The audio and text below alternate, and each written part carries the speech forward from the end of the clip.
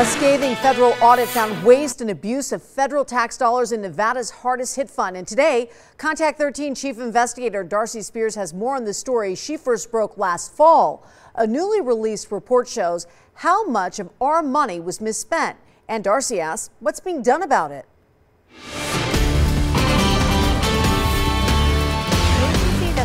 To help struggling homeowners pay their mortgage has been repeatedly identified as one of the most inefficient agencies in the federal relief program, keeping as much money as it gives out and only helping a fraction of homeowners in need. The Special Inspector General for the Troubled Asset Relief Program originally said the Nevada Affordable Housing Assistance Corporation, or NAHAC, wasted $8.2 million tax dollars on things including perks for employees and a bonus for the boss. It took a year for the U.S. Treasury Department to review auditors' findings. Now they say only a fraction of that money was used for what they call unallowable administrative expenses.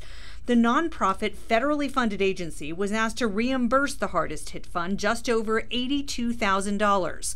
That's only 1% of the $8.2 million SIGTARP says was wasted.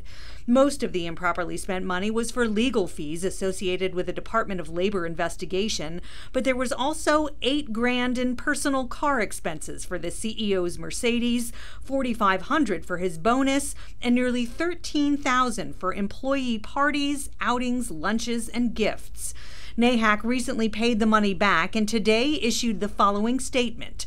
With this payment, we believe this investigation is closed and NAHAC can get back to tending to our mission to help Nevadans hardest hit by the downturn in the housing market. There are about $85 million left in Nevada's hardest hit fund and 4 years to get it all out to homeowners in need. The board and management at NAHAC during the time the money was misspent are all gone now. The state attorney general is still investigating whether any criminal acts were committed, and NAHAC's new board is still deciding whether it will be cost effective to hold individuals accountable. Darcy Spears, 13 Action News.